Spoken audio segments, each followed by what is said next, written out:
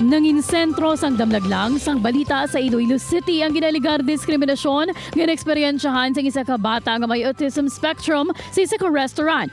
Pinaagi siniliwat naman nga na-highlight ang nagakaigo nga mga tikang sa pagatipan kag pag-amuma sa children with special needs. Sa Bacolod City, ang mga pareho sa ila ang ginaprepara naman para sa mas dako nga responsibilidad. Ini ang paghatag sa oportunidad nga sila ang makatrabaho. Kung paano ini ginapatigayon, hibaloon ta sa bunga aga sa Spotlight. Mga puso, this morning, let's put a spotlight on the effort sa isa kabulutuan diri sa Bacolod City nga naghihimo sa aton mga special children or those belonging to the autism spectrum productive members sang aton sosyedad. Good morning, Miss Precious Geronimo, ang aton school director. Ma'am, Merry Christmas! Hello, good morning mga kapuso! What is the core reason nga may ara kita programa para sa aton mga kabataan who belong to the special spectrum?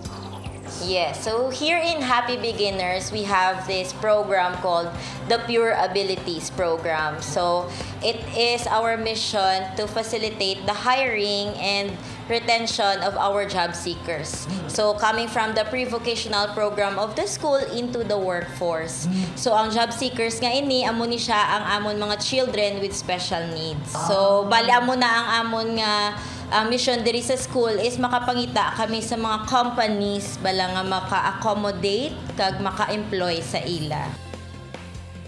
What are the skill set naman nga aton gina-develop sa sini nga mga kabataan, ma'am?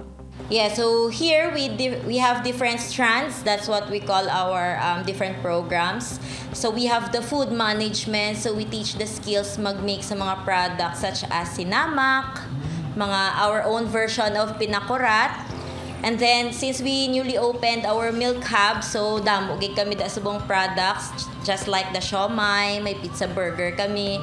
And we also have fresh milks, so may mga different flavors man kami. And under our materials handling, so we partner up. That's why we make mga placemats, mga jewelry box out of kapi shells and coconut shells. So bali ang mga kids na namon ang naga-design sang mga jewelry box, the vase, the coasters para maging household na siya nga craft. In short, mga kapuso, we have to be one. Dapat maghugpong kita in helping them improve their lives. Arima mo, bilang isa naman ka-school director, what satisfaction do you get? Especially nga ginakakas naton ang panumduman nga makaluluoy ining mga kabataan. Yeah, so honestly, it is very fulfilling and overwhelming at the same time. So we are not only helping these kids, but the whole family as well. So ginatagaan namon kumbaga purpose ang ilang life because sad to say, no, other people would look at them as makaluluoy and others naman wala na ginapagwa sa house. But here at Happy Beginners, we really give a venue or an opportunity for them to be a functional member of the society.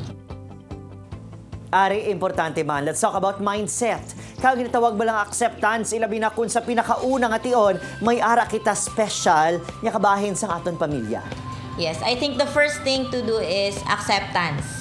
I know do kahapos lang maghambal but medyo difficult na siya sa aton nga mga miyembro sang family. But acceptance is the first step to help these children with special needs.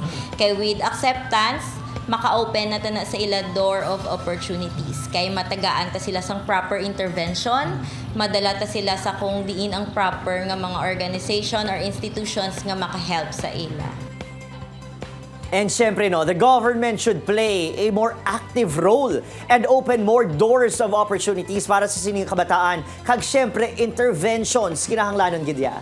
Yes, we actually urge man the government to open doors of opportunities sa aton mga kids, like provide more livelihood programs. So hindi lang ni siya sa mga children with visual impairment, with children who are deaf and mute, but as well as aton mga children nga under sang spectrum, so which children with developmental delays. So gina-urge ta gina sila and to offer more scholarships for them. Kaya I know with the increased number of children with disabilities, hindi na siya makater sang aton mga public schools. So damo gid diri sa Bacolod ga offer mga interventions and programs for children with disabilities. Amula na ang kinanglanta is funding from the government.